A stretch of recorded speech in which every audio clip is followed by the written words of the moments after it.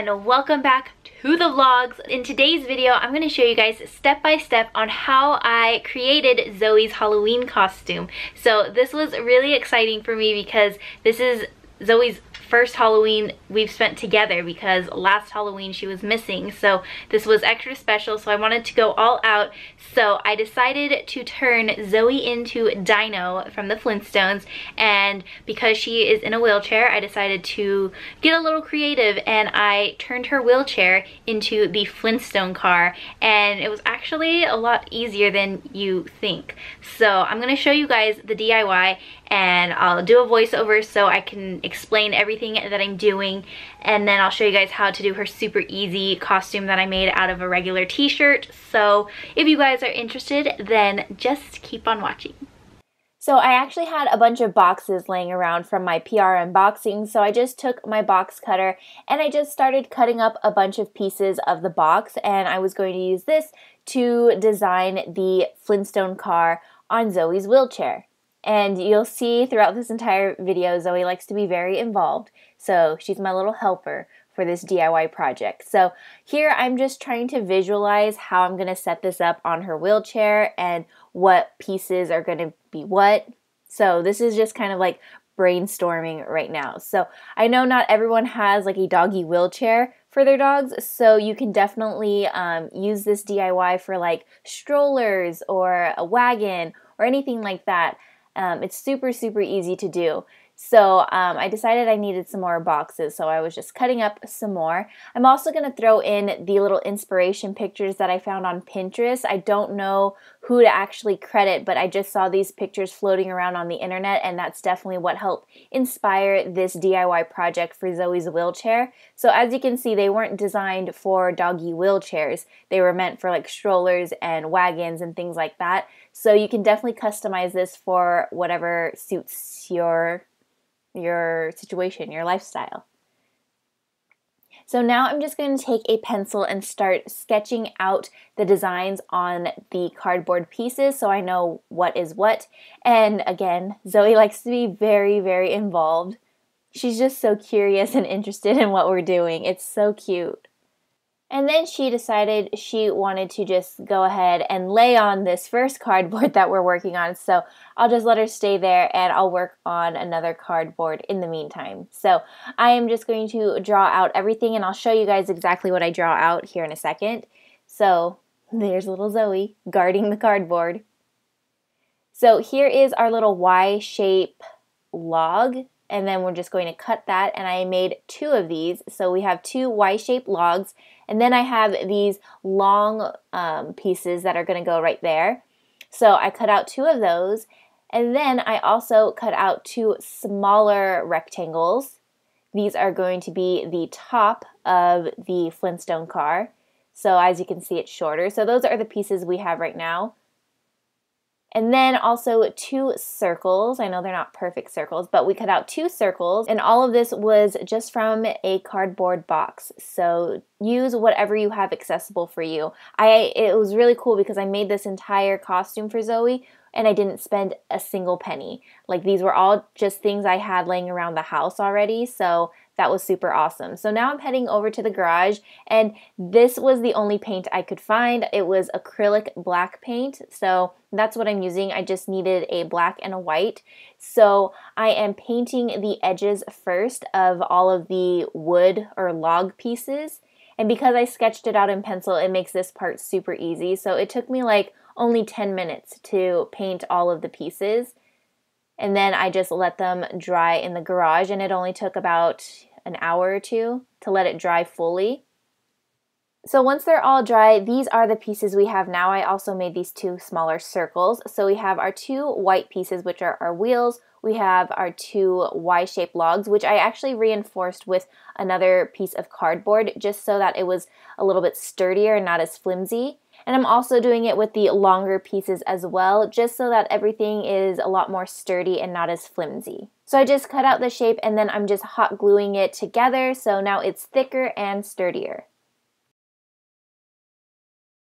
So here's how the pieces are going to line up. We have the smaller circle on top, then the Y-shaped log, and then the wheel in the back. So we're just going to hot glue all of this down together just like that. I'm so glad I didn't throw away all the packaging from my PR unboxings because a lot of this came in handy. So I had this styrofoam piece and I took my box cutter and I made these 4 little rectangles, and then I also found these zip ties in my garage. So that is going to come in handy. So I'll show you guys what we're going to do with that right now. So I'm taking the zip tie and just pushing it through the foam, the styrofoam piece, and it just slips through really easily. So we're doing that on all of the pieces because we are going to attach the foam to the cardboard and then the zip tie to the wheelchair. That's how it's going to attach. And the reason we needed the styrofoam, I'll show you here in a second, because there's this piece on Zoey's wheelchair that kind of sticks out, so the cardboard wasn't touching it directly. So that's why I needed something in the middle, and the styrofoam just worked out perfectly. So here is how I want the cardboard to sit on Zoey's wheelchair. I want it to be aligned like this, but as you can see, it doesn't actually touch the metal poles on her wheelchair. It touches this black part on her wheelchair, so there's this weird gap, and that's where the styrofoam and the zip ties come in. So I'm going to hot glue the styrofoam like that, and then we'll zip tie it to the metal poles on her wheelchair. So just gotta be a little creative, that's all. So while I'm hot gluing this and working on this part, I just wanted to explain kind of the design that I came up with for this.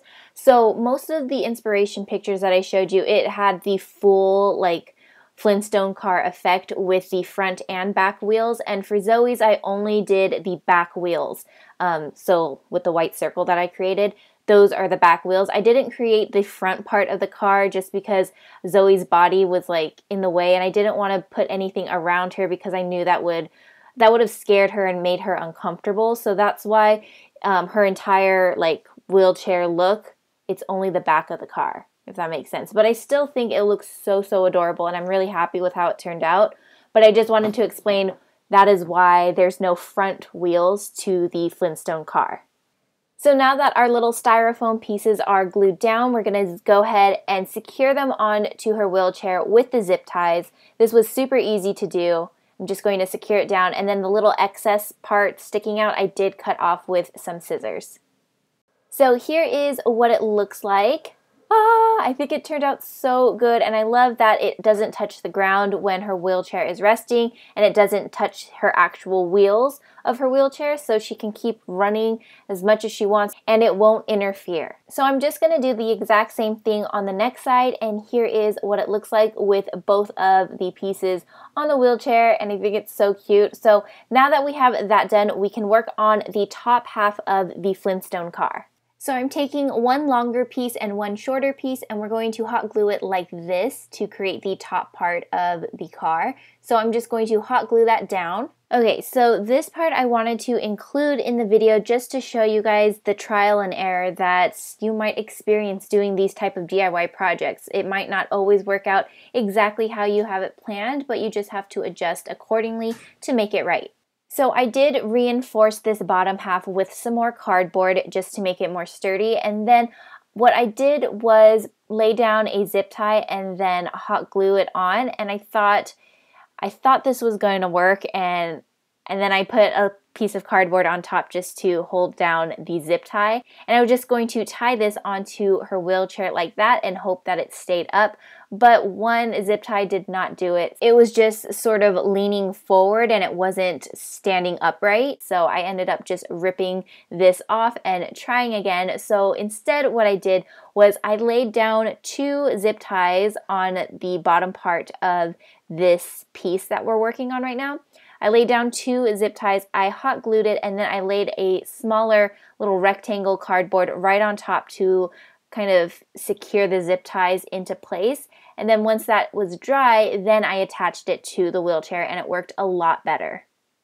So once we do the same thing to the next side, this is what it should look like. It is all coming together, and I'm getting super excited right now. So here is what it looks like right now.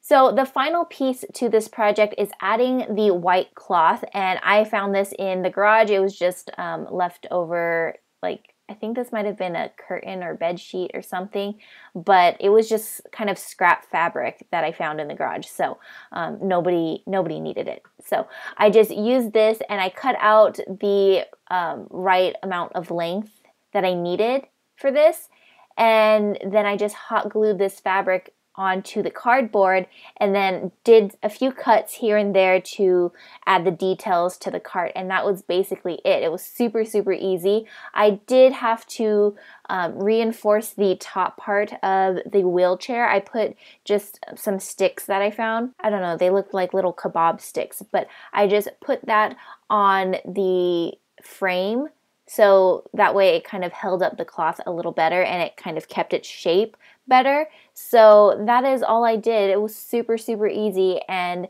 this is what the finished cart looks like, and it's so adorable. Now for the Dino costume. This is the little shirt that Zoey's going to be wearing. I just picked up a plain purple shirt. I got a size medium, which was definitely the wrong size for Zoey. She's 60 pounds, so I thought a medium would be ideal, but a small would have been better.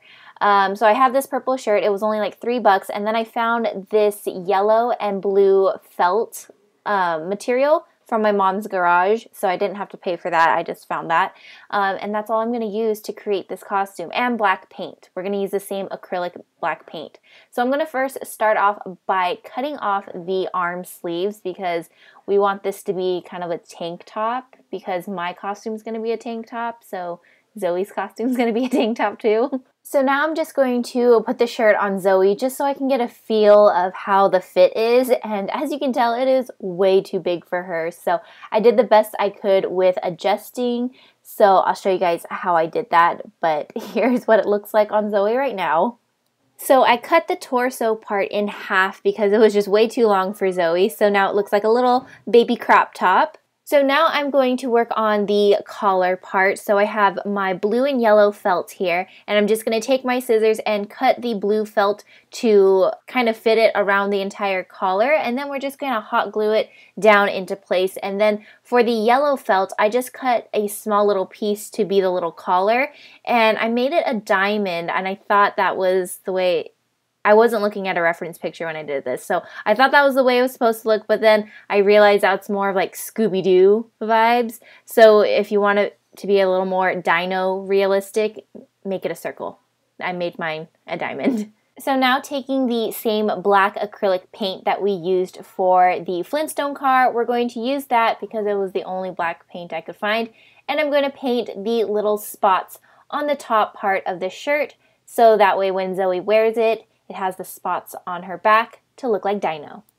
So here is what the shirt looks like now, and I didn't record this part, but I wanted to show you guys that I made cuts along these lines right here, and I just found that this was a lot easier, and it also fit her a lot better because the shirt was just kind of drowning on her. So this way we have sort of this cape. So this is what it looks like. We have those long pieces that we cut out on the side. This is actually going to tie around her belly. And then the entire like chest part I cut out completely. So now it's like this little cape that we can just slide over her head like so, super easy, and then we'll just gently tie it around her belly. And it's just a lot more comfortable for her, and it's just easier to put on, so it's just easier for all of us. So that is how we made this shirt, and that is it for this video and this DIY costume. I hope you guys enjoyed. It was so much fun for Zoey and I to create this costume together, and I'm just so happy with how it turned out. I low-key wish we entered some sort of like doggy Halloween contest because I'm pretty sure Zoey would have won. I mean, come on, look at her. Look at her. She's still so cute. So that is it for this DIY project. I hope you guys enjoyed the video. And if you want to see how I got this look and how I created my super easy Pebbles costume, then make sure you head over to my main channel because I filmed an entire get ready with me look. And I also showed you guys behind the scenes on how I created my little outfit, my little bone in my hair and all that stuff. So, and how I styled my hair too with this bone. So if you guys want to see that, I will leave it linked in the cards, or no, the cards that way. I'll leave it linked in the cards or the description box for you guys, and be sure to follow Zoey and I on Instagram because I posted a lot more photos of our costumes. So yeah, hope you guys enjoyed. Let me know in the comments what you are gonna be for Halloween, and I hope you guys have a fun and safe Halloween. Bye!